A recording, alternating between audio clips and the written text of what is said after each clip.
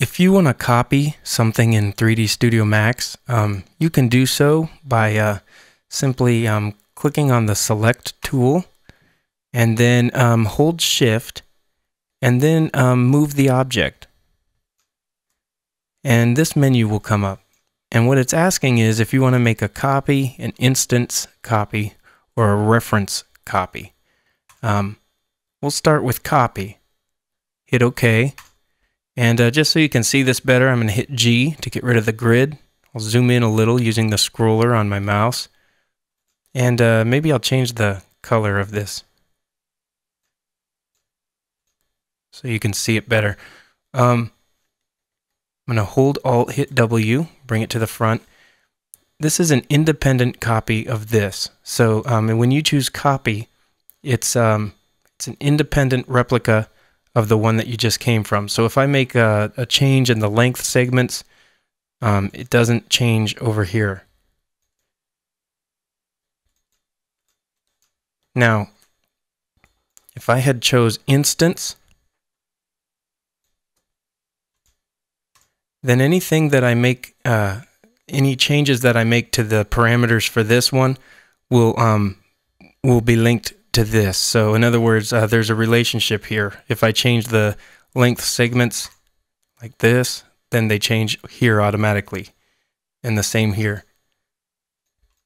And one thing that's different from the instance versus the reference is the reference is kind of a master-slave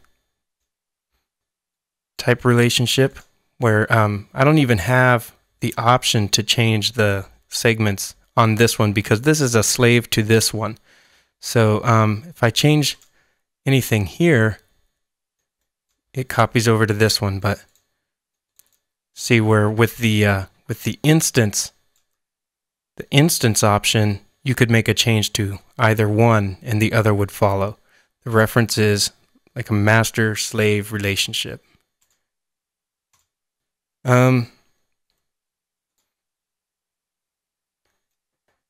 You can also use Shift for extruding.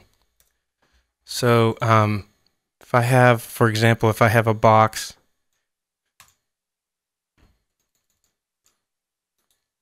and I'm going to convert it to an editable poly, and I'll take out one of the polygons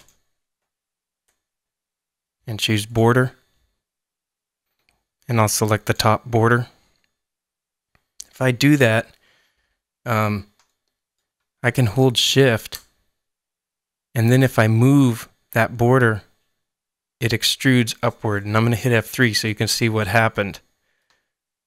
Hold Shift, move it up, and it extrudes. And this comes in handy all the time when you're modeling in 3D Studio Max.